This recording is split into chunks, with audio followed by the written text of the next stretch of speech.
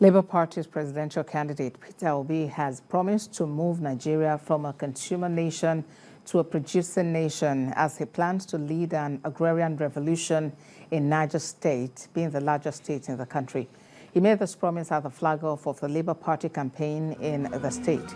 He said with the vast land mass of Niger State covering 76,000 square kilometers with 85% arable land, the state is capable of feeding the nation, but insecurity occasioned by bad leadership has left the state in poverty and lack.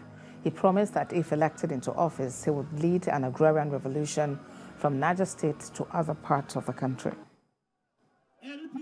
What we say we are going to do is to have agrarian revolution.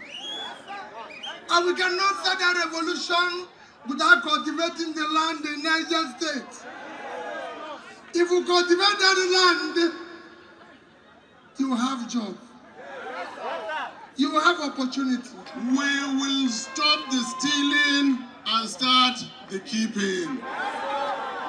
We will stop the slide of our society and start the climb of our society.